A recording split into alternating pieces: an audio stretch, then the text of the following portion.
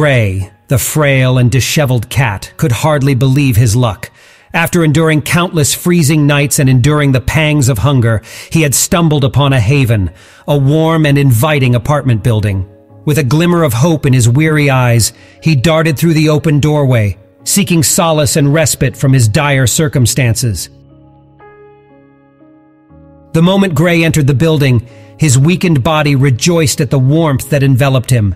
His chilled bones slowly thawed, and he gravitated towards the nearest radiator, yearning for its comforting heat.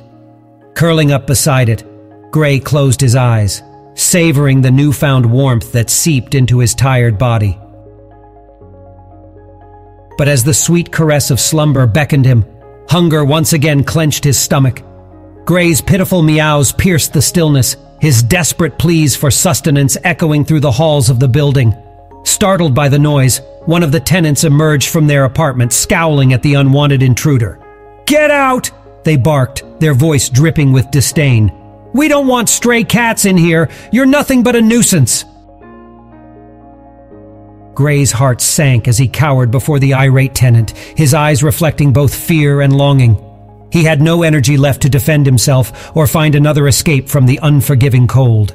Despair threatened to consume him once more, until fate intervened in the form of a young girl named Kate.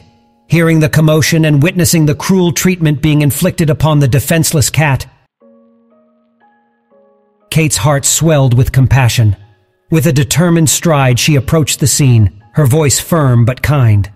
"Leave him alone," Kate asserted, her eyes blazing with defiance. "He's just looking for some food and warmth." The tenant scoffed, but Kate's unwavering determination softened their hardened resolve.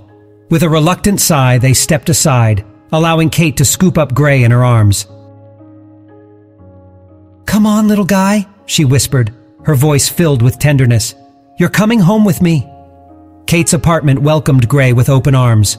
As the door closed behind them, he marveled at the abundance of food and the soft, inviting couch that awaited him.